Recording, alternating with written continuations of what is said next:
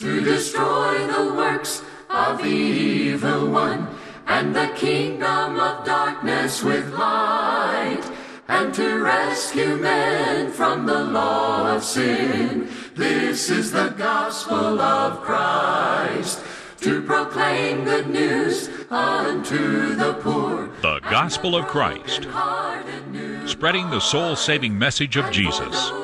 And now, Ben Bailey. This is the gospel of Christ.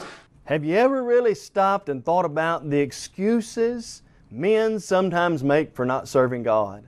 Luke chapter 14, verse 18, Jesus said, they all with one accord began to make excuses. You know, friend, as we think about excuses, is God really pleased with the excuses we sometimes make? Stay tuned today as we think more about man and his excuses for not serving God. Welcome to the Gospel of Christ program. My name is Ben Bailey, and we're so glad that you've joined us for our broadcast today.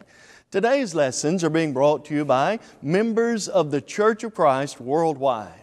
Those members of the Church of Christ in your area would love for you to stop by and visit their worship assembly. If you've got a Bible question or there's something you'd like to study, they'd be happy to sit down and study the Word of God together with you.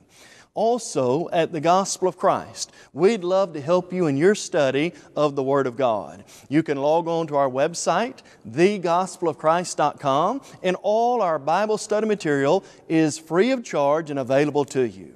If you'd like to have a copy of today's lesson, whether on DVD or CD, we'd love to send that to you. You can fill out a media request form from our website, or you can call us toll-free at 1-855-458-3905. On our website, we have a host of Bible study material, including transcripts, study question and answers, and a variety of study materials that would help you in your study of the Word of God.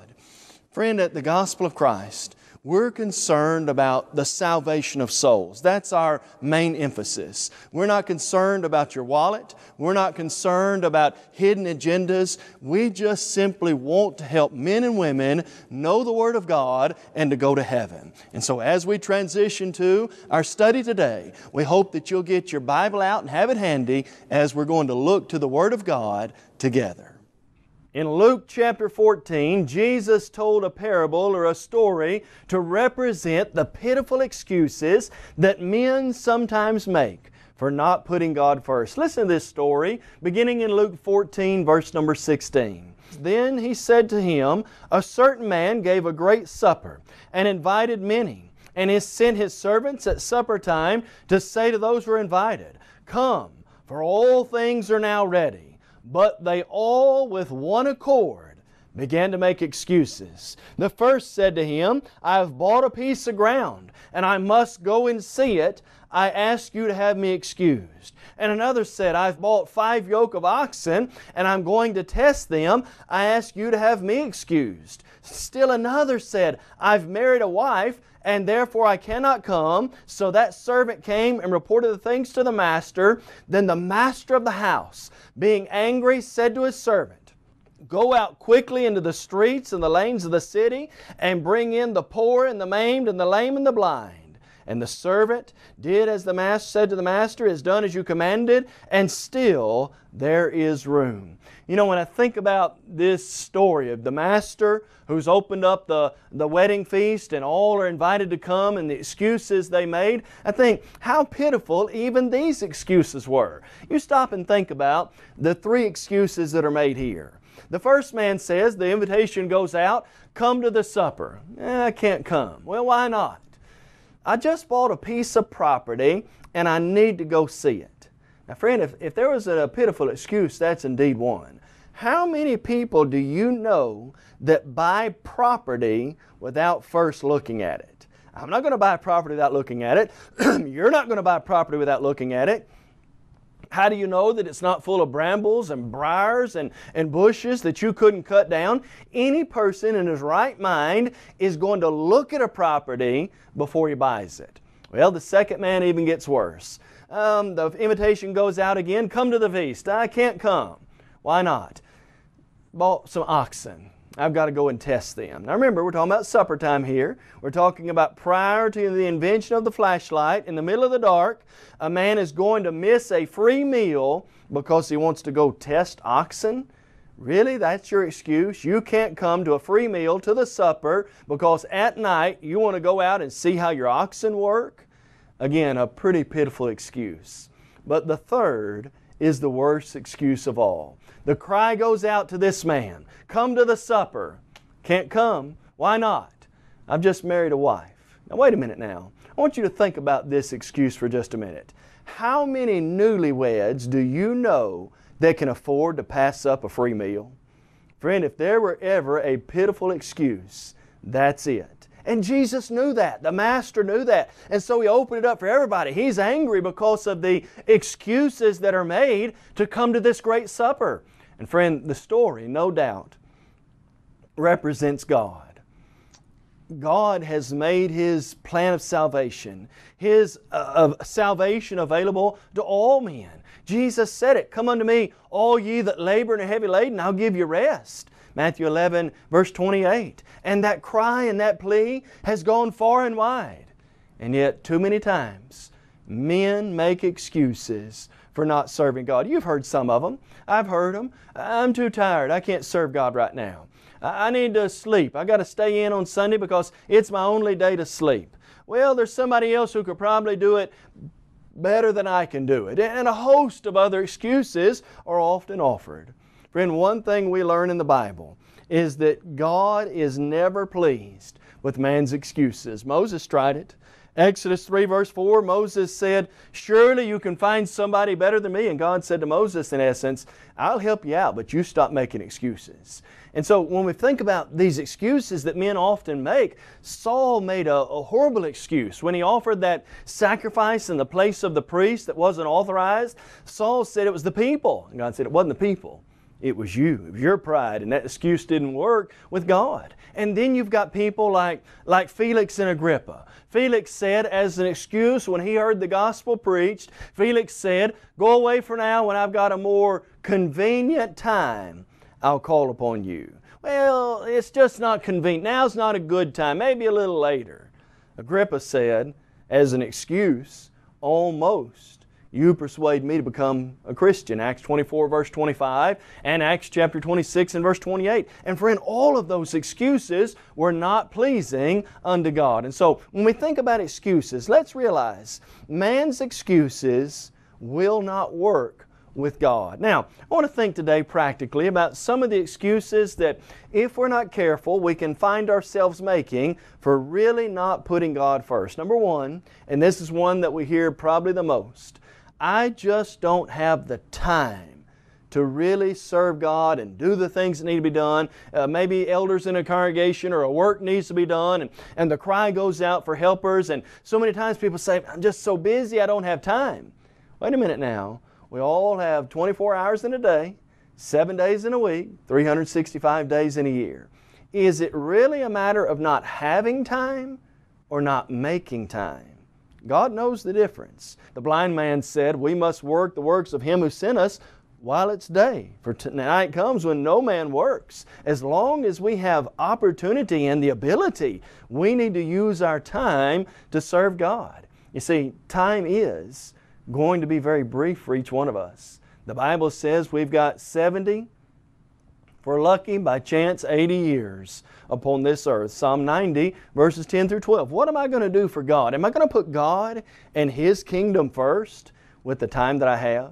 Remember, what is your life? But a vapor, appears for a little while, and then it vanishes away. James 4 verse 14. It's appointed a man once to die. Time is running out. And then the judgment. And so let's ask ourselves, is it really a matter of not having time? Or is it a matter of not taking advantage of our opportunity? You see, as Christians, one of the things the Bible teaches us is we've got to take advantage of now. Matthew 25, you've got the foolish virgins. 5 were ready. When the master bridegroom came, they went into the wedding feast with him. The 5 foolish virgins, they weren't ready. And so they went into the city to buy oil. And the Bible says that the door was shut and they came back. Their chance was gone.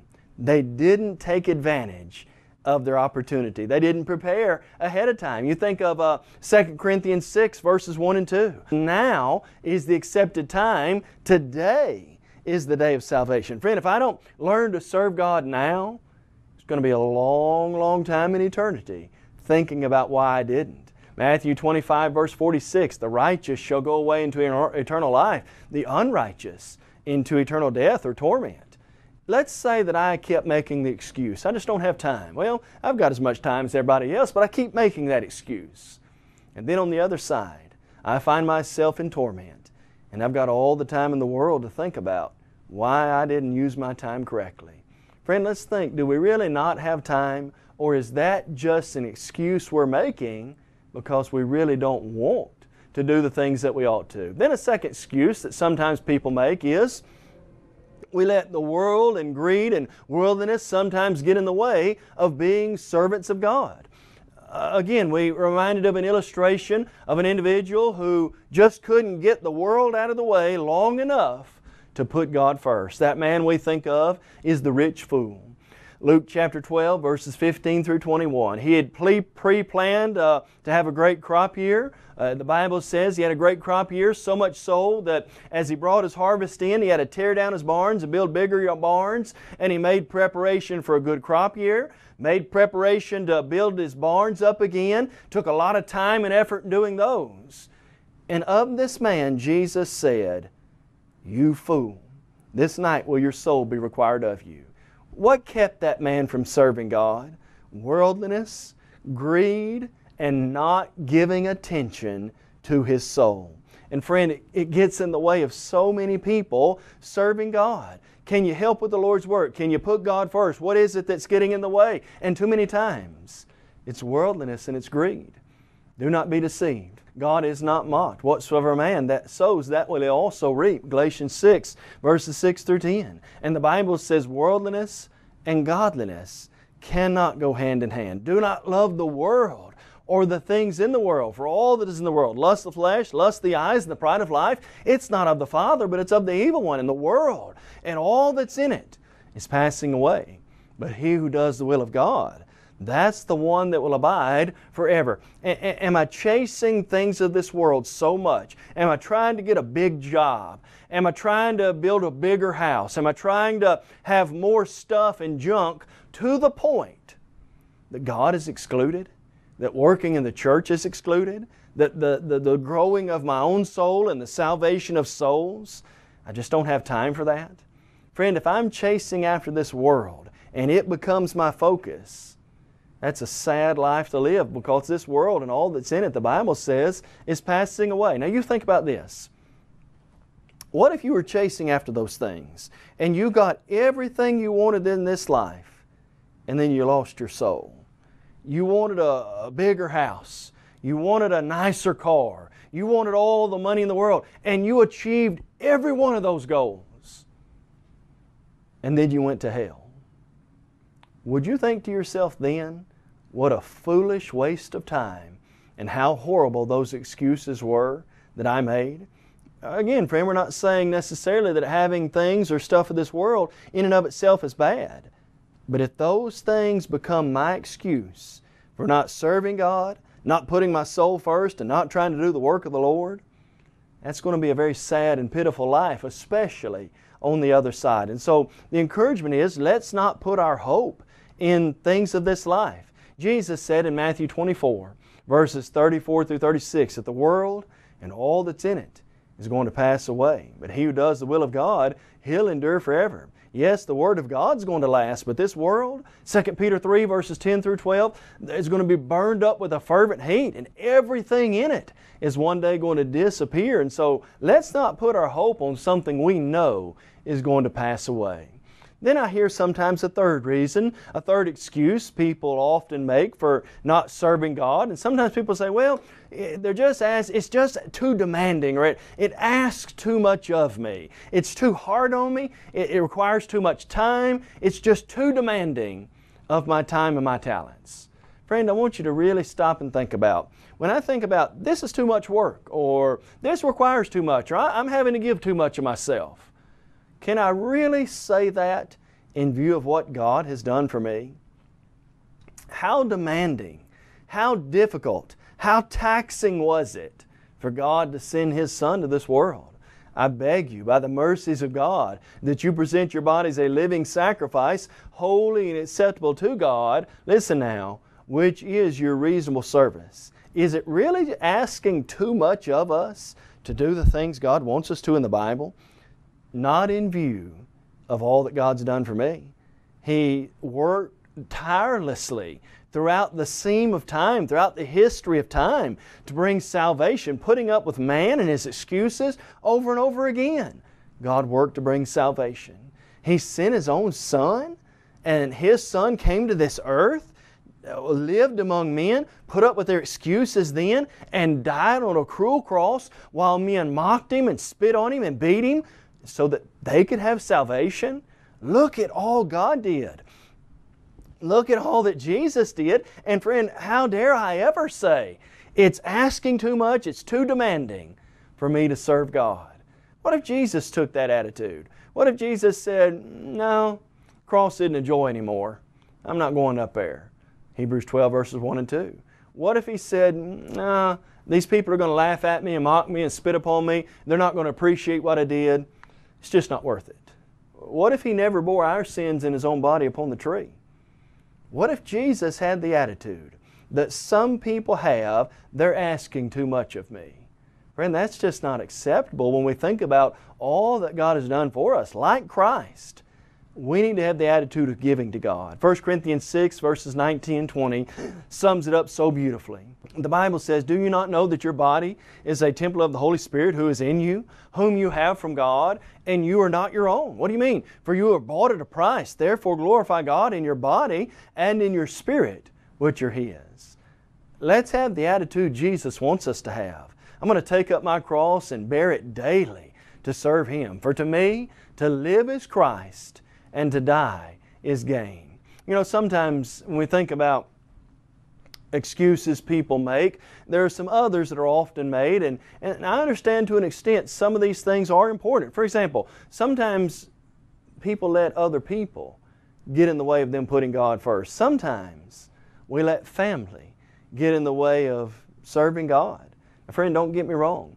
God created the family to help man, to be an encouragement, to work along beside each other. And yet, if we're not careful, we can elevate our family to a place they don't need to be. Jesus clearly taught us who our true family is. Mark 3 in the verse 35, they came to Jesus and they said, Lord, do you not care that your mother and your brothers are calling to you? And Jesus looked around and saw that as a great teaching opportunity. He looked around and circled at the people there and said, these are my mother and my brother and my sister, whoever does the will of God. What did Jesus teach me there about family? Our true family are citizens of the kingdom with us. Our true family are members of the Lord's church. And let's not let physical, worldly, sometimes heathen members of our family get in the way of us serving God. You know, I hear people say, well, I couldn't make it or I couldn't do this because family came. Wait a minute now. You don't have the correct view of who family is. And if they're your true family, they'll be right there beside you working and striving in the kingdom with you. Sometimes I think people make the excuse, well, nobody will ever know. If I don't do these things or if I don't participate or if I'm not as faithful as I ought to be, nobody will ever really know. I can kind of get away with it. Can't get away with God. The Bible says in Hebrews 4:13, all things are open and naked before the eyes of Him with whom we must give an account. Proverbs 15 verse 3, the eyes of the Lord are in every place, beholding the good and the evil. And so let's be careful and not make excuses for not serving God. But then, friend, I want to turn our attention to another area of excuses that we often hear, and that is sometimes we hear people make excuses for not obeying the gospel. And some of these I think people may really be struggling with in their own mind. Sometimes when maybe somebody's been coming to a service or maybe somebody's been going to church all their life and they've never obeyed the gospel, or you're sitting down across the table from somebody and you say, you know, we've read these passages today, you've heard this sermon, you've studied this in your Bible, why don't you go ahead and be baptized? And someone says, well, I'm too sinful. Wait a minute now. That's the very reason Christ came. Christ came because we are sinful, and nobody can be too sinful for Christ to take away their sins. Paul said in 1 Timothy 1 verse 15, "This is a faithful saying and worthy of all acceptance, that Christ Jesus came into the world to save sinners." Now listen to this, "of whom I am chief." Paul viewed himself as chief of sinners. And I think sometimes people think in their own mind, I've done too much evil. I've been too bad. I've committed these heinous sins and I could never make atonement for those. You don't have to make atonement. And you can never be too bad for God to save you from your sins. That's the whole reason He came. Must you turn from that? Sure. But if you're willing to change, God's willing to wipe all that away. In fact, all of us at one time have been too bad, have we not? Romans 3:23, all have sinned, fall short of the glory of God. We've all had to deal with the sin problem. The wages of that sin is death. Romans 6 and verse 23, all our righteousness is like filthy rags in God's sight. Isaiah 64 verse 6, of our own, none of us are good enough in and of ourselves. And you, when you've done all things commanded you, Jesus said, say, I'm an unprofitable servant, that I've only done that which was my duty to do. And so don't say to yourself, I can't obey the gospel because I'm too bad. I'm too sinful. Friend, those are the very people Christ came to save. Then sometimes I hear people say, as it relates to obeying the gospel, they give the excuse, just like Felix and just like Agrippa. Yeah, I've heard the plan of salvation. I know that's what I need to do, and I'm going to do that some other time. I'm eventually going to get around to it. I know I need to do it. It's not convenient now, but I'm going to do it some other time. Do you remember Acts 24, verse 25? Felix said, go away for now. When I've got a more convenient time, I'm going to call on you. I can't tell you the number of times I've sat down with people, studied the Bible, and they said, you know, that's right, but now's just not a good time for me to do that. What do you mean not a good time?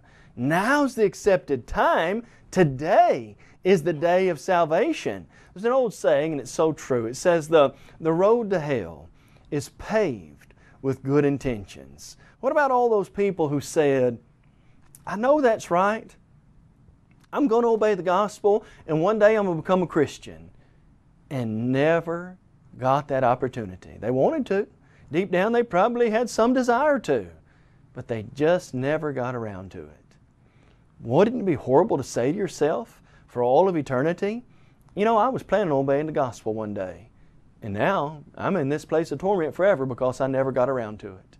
The saddest words in all the Bible, I think, are found in Acts 26:28. Agrippa said, almost, you persuade me to become a Christian. Can you imagine what it would be like for all eternity to be this close? Almost, I became a Christian. Friend, almost didn't do Agrippa any good, and it won't do folks any good today as well. And then sometimes I hear people say, well, I want to become a Christian, but I've got to get some of these things straight in my life. I've got to get some things worked out in my life. That may be the case, that a person really needs to turn from sin and take care of certain things in their life. But friend, don't let that be an excuse. Start working on that immediately. Let's say somebody has a sin that they've got to make a determination. I'm going to turn from this sin. Start at that point and say, I'm going to repent. Make up your mind. I'm going to turn from that. Maybe there's some situation they've got to remedy. Whatever it is, don't let excuses get in the way of you serving God. You remember Jesus' words. Luke chapter 14, verse 18. They all, with one accord, began to make excuses. Let's think about our own service to God. Let's think about where we are right now. Let's be motivated to challenge ourselves and really look at our own Christian life. Ask yourself today, am I really serving? Am I working? Am I being as faithful in attending the services of the Lord as I ought to be? Or when those questions are asked, do we begin to make excuses? Do we say, well, my job just won't let me? Wait a minute now. If I've got a job that's preventing me from putting God first, maybe the case that I need to look elsewhere. Well, I've got too many other obligations. They need to clear the plate and really focus on what's important. Well, they're just asking too much of me. Wait a minute now.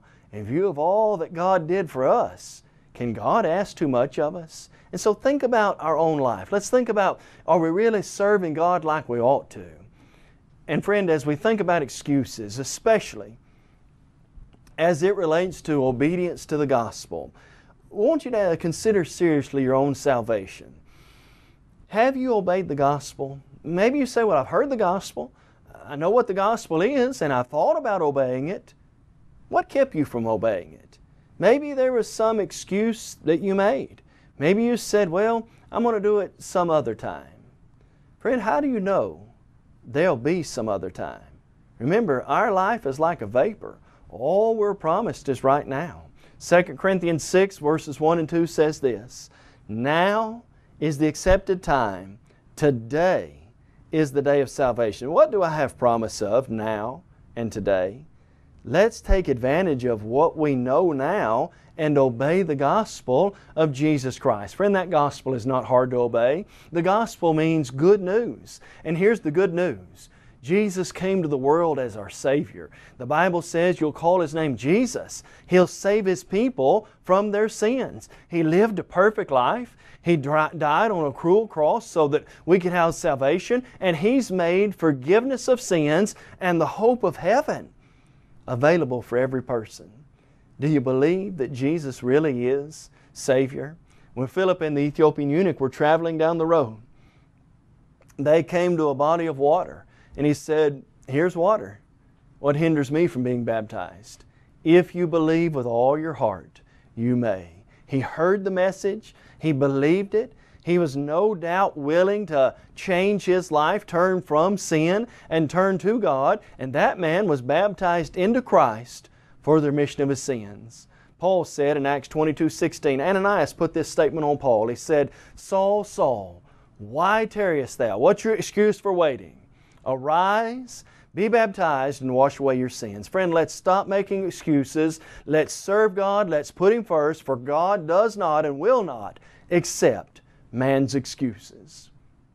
You may have just joined our program and are wondering, what is the Gospel of Christ?